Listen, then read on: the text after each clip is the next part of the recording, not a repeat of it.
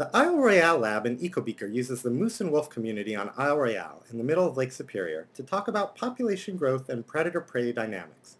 The lab is based on a classic long-term study and is geared toward introductory biology classes. Students begin by familiarizing themselves with the species being studied on the island.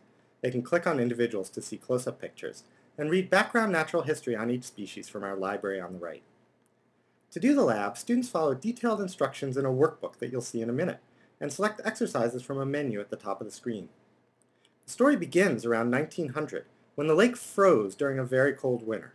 Some moose walked across the ice and reached the island where abundant food and no competitors allowed the population to grow exponentially. As the moose begin reproducing, students can see the population grow both on the island view and also in the line graph to the right. Putting the intuitive island view next to the graph helps students who may have trouble with graphs interpret what the line means. When the population stabilizes, we first ask students to qualitatively compare the moose growth curve to the logistic growth equation as a way of exploring why that equation is useful. Next, we have them think about what carrying capacity means.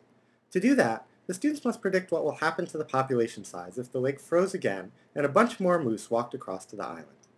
Once they make their prediction, they can do the experiment using a transplant tool. Here I'm transplanting 200 more moose to the island. When I continue running the model, I can see if my prediction was correct. The story continues around the end of World War II, when the lake froze again during another cold winter. This time, a pack of wolves walked across the ice. With a huge population of moose, it was now a wolf paradise on the island, and as the wolf population grew, researchers started to see predator-prey cycles between the moose and wolves. We asked students to describe and explain these cycles. To explore the effects of predation, students sample the health of the moose with and without wolves present. Using the examination tool, they can click on individual moose to see the fat stores present in that moose.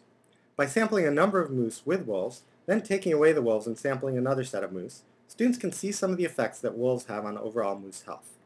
This also gives students some experience with sampling and simple statistics.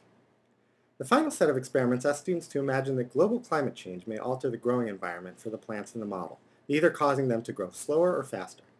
Students change the plant growth rate and observe the effects on both the carrying capacity of moose and the predator-prey cycles. Explaining some unexpected effects of changing growth rates serves as the capstone for the lab. An extension activity at the end of the lab uses the data that students collected on moose health with and without wolves to learn how to do a t-test. Just like all our labs, we have a very detailed workbook that takes the students through all the experiments step by step. The workbook also includes data tables, spaces for diagrams, and spaces for them to answer questions and make predictions as they are asked to do those things.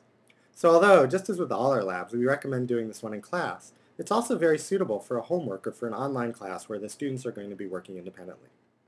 If you would like to see a sample of this lab or any of our others, go ahead and get in touch with us and we'll be happy to get you more information on the program and the labs. Thanks very much.